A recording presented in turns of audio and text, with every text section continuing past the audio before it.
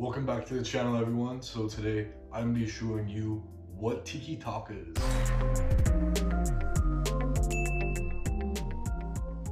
Tiki Taka is a possession-based style of play that revolves around switching the ball from player to player via short passing, which builds up to become a more possession-based tactic. Tiki Taka revolves around the circulation of the ball from player to player. How do you be successful with Tiki Taka?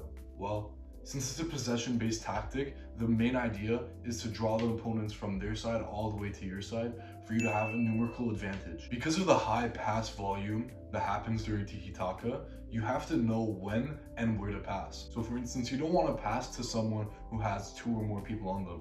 Instead, you want to look for more open players on your team that will either draw the enemies in or further your own attacking plays. Since Tiki Taka is a possession-based tactic, when your team loses the ball, the entire team has to press to get the ball back, as your entire attack revolves around keeping the ball and keeping possession to actually create overloads and overlapping scenarios where you can pass the ball around and put your shape up.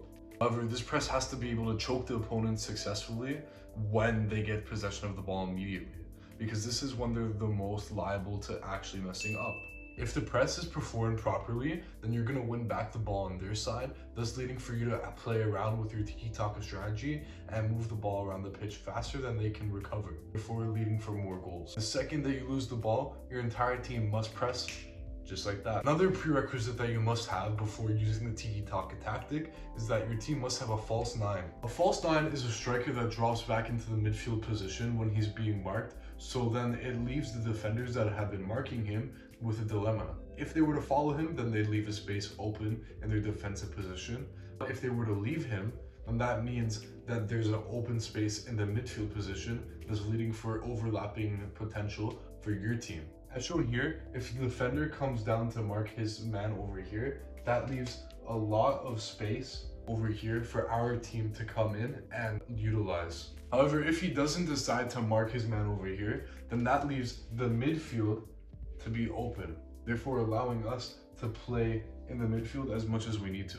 This also creates a dilemma on the midfielders on their team, because they're gonna have to split up and decide who's gonna cover the open space, thus also leaving open gaps in their attacking midfielder positions. Another criteria that must be met is that the entirety of the team understands what positional play is. Positional play refers to the field being divided into zones, and in these zones there should not be more than 2 people at a time permitted in each one of these areas. So let's say we have a right back and a left back on the team. There should never be the right back and the left back in the same zone. Instead, our left back and our right back stay on their respective zones. So as you can see here, the left back will never be in the center of the pitch the same way that the right back will. This allows for Tiki-Taka to be played. The entire premise of dividing the pitch into zones is so it encourages players to make runs and to find passes that players are open that will increase the chances of our attack working out, which the zonal type of play does perfectly and allows players to develop naturally instead of forcing it. So another thing with Tiki-Taka is that the players are constantly on the move and they're always rotating around looking for open spaces to either receive passes or to make offensive runs. It's incredibly important to have people who can communicate very well on the team,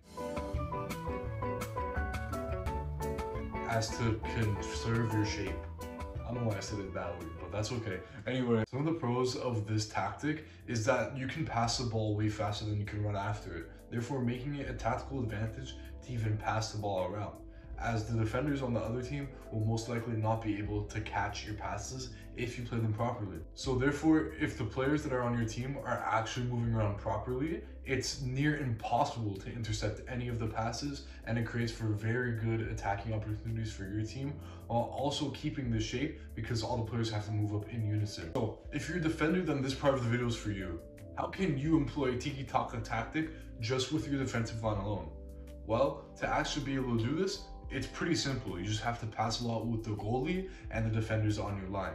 Make sure that you're switching the ball a lot, and make sure that your passes are quick and you're not taking too much time to touch and look up for passes. When you do this correctly, this will allow your team to make more space on their side, because the attackers that are usually congesting their side will come to yours. If you're a midfielder, however, it's a little bit more complex.